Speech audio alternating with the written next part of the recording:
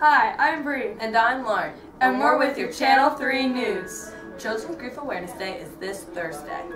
Throughout the week, we're going to be raising awareness for Children's Grief Awareness Day. Check this out. Children's Grief Awareness Day is every year on the third Thursday in November. It takes place a week before Thanksgiving because the holiday season is often an especially difficult time after a death and seems most appropriate.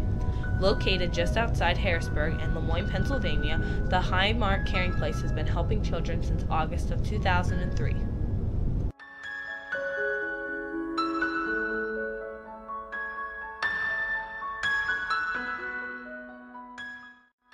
Children's Grief Awareness Day helps children understand that they are not alone in their grief, provides peer support to families and children who are grieving the death of a loved one. It provides a safe place with safe people that we children can let out their feelings, their memories, and how they grieve.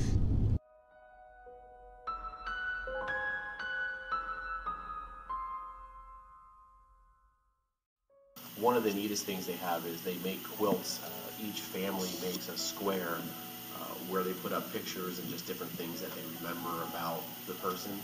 And then the group that came together, they make a quilt out of all of their quilt squares and then have them hanging on the wall. So as you walk through the hallways, it's simple to see all these quilts with everybody that's been helped.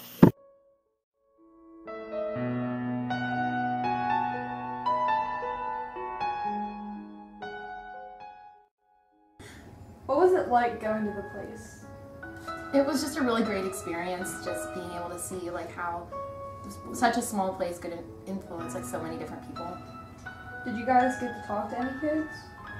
We didn't personally talk to one, but there was one who's been going there for a really long time, and he was a speaker and he talked about what he was going there for and his background with it, and that's who we got to talk to. And there were other kids there who lost a loved one who we could talk to, but it wasn't like a personal interaction with children because it was during the day, so they were all in school.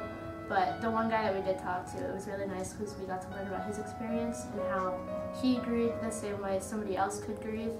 And it was really nice to see that everybody grieves in a different way, but we can all grieve together.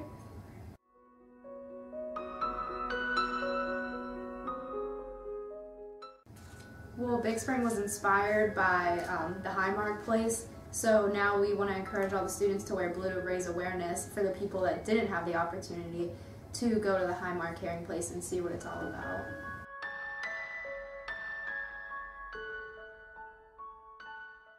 Rooms, art rooms. There's also a room where it's all soundproof, and if you just want to go in there and get your feelings out, there's a punching bag in the middle of the room, and it's really cool.